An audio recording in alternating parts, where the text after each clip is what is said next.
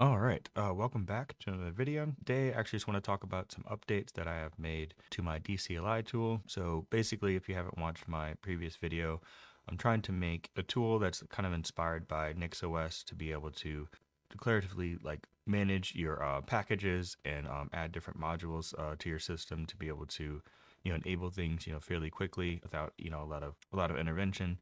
And so that way you can install this on new computers and kind of manage your computers and the packages from a repo to be able to kind of have that same NixOS feel on a Arch based distribution. So I have made some updates. I did switch from JSON to YAML. Someone in the comments had actually mentioned to switch to that, which I felt was a good move because it makes it feel more, I guess, Nix-like to be able to add comments and be able to really update your YAML files accordingly. So yeah, so I did make that up, and then I also did add version pinning. You actually can pin your packages to a specific version.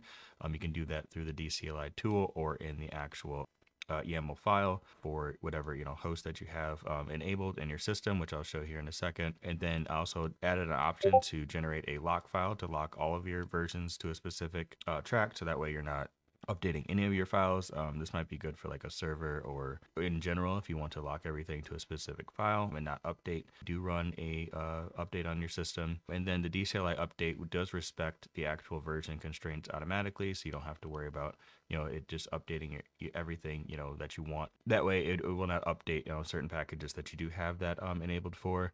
And then the modular system makes it so you can reuse modules like gaming and other ones that I have created that you can easily install new things.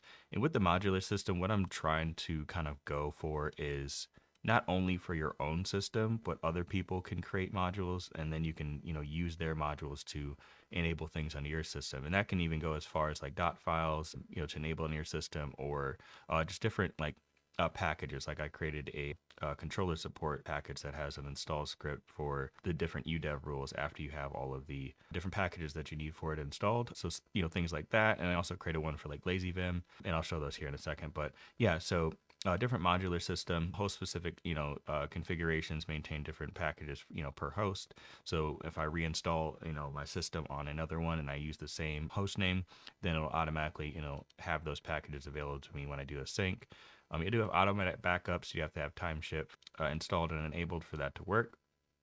And then you do have conflict detection. Prevents enabling different modules based on what modules you do have enabled. So if you don't want to have one not be able to enable, if you accidentally do enable one, you can do so. And then the post install scripts that I was talking about, for instance, with the UDEV rules setup, is there as well. And then so to install it, you just run this install script right here, installs it, and then for you to create the actual Arch config, you just run DCLI init, and then what that does is actually it'll create this file here. So this file will by default just have packages, and then it'll have your host that you just created automatically there, and then it won't have any modules in here except for the example module, and then you can start creating your own modules as you want to. You can also install my configuration if you want to.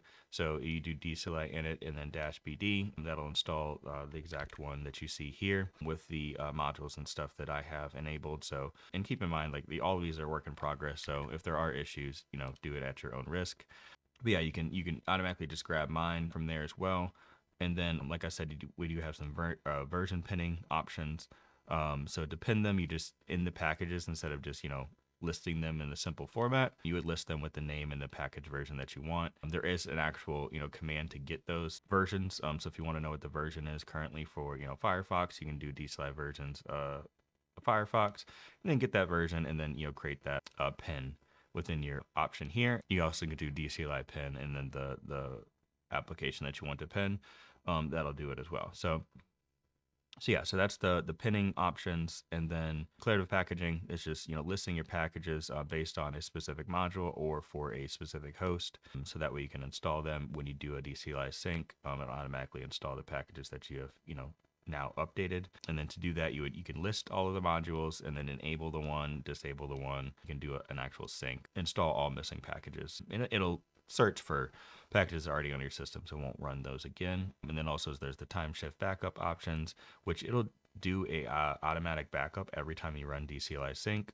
So similar to like a kind of NixOS feel where everything's backed up every time you do a rebuild. So it kind of mimicking that a little bit within this package system, and then you can manually back up and restore as well. DCLI self update is just to update the actual DCLI itself. So when I make changes and stuff, it'll automatically pull down from the repo and then put that into your local bin for your system-wide DCLI installation. And then for the modular system, as you can see here, is pretty straightforward for creating the modules, like I said. So when you do create a module, you do have different packages, conflicts, and then install hook. So it's nice. So I have like this lazy Vim one that I have not installed onto this system yet. So I can show you that real quick. So if I go over here and do DCLI status, it'll show the host name of the desktop that I'm on currently, and then the modules that I have installed already. So I have the controller support one, gaming, and my main apps. So I made a main apps one, so when I install it onto a new machine, it'll automatically install all of these apps onto the machine.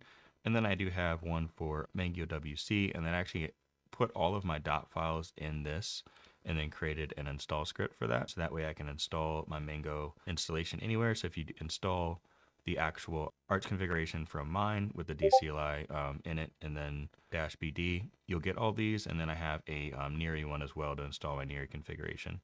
So it'll install all the dot files and the scripts and everything. They're both using DMS. It'll theme the DMS and everything for you as well. So yeah, so that's how you would install that. But for instance, the lazy Vim one, so if I want to install that, as you can see, I don't even have NeoVim installed right now. So NeoVim is not working. But if I do DCLI module enable lazy Vim, so as you can see, the module is now enabled, and I can just run DCLI sync in order to sync that with my system. So if I run DCLI sync, it's loading configuration. So now it says I have 7 packages that need to be installed, and I can run that real quick. So go ahead and run, put in my password. And then as you can see, the backup has been created, and now it's going to install all these packages. So just go and hit yes like you normally would. And then so went ahead and installed all those packages, and then ran this post install script. So that way it actually enabled everything for me. And then so now I need to open up a new terminal. But now if I run, you can see here now it's actually launching the and installing lazy Vim. So it's a very easy way to be able to configure this and have that up and running in no time, instead of having to actually configure NeoVim and then do all the different things you need to do to enable lazy Vim. This install script basically just did all that for me. So that's kind of like the main focus that I'm kind of trying to make this for, is for other people to create different modules and be able to share those with other people, and then make it very easy to install different things onto your system. So same thing with the controller support option. I just enabled it, and then it runs the script, and then I'm good to go. So yeah, so if you guys want to try it out, definitely go ahead and do so. But like I said, it's very in the early stages, kind of beta right now, trying to get everything figured out. So you may run into some issues here and there, and it'll constantly be kind of updating over the next coming weeks. So you can do the DCLI self-update to get the new features. So yeah, so if you've enjoyed my content, definitely consider subscribing and liking the video, and I'll catch you guys in the next one. Peace.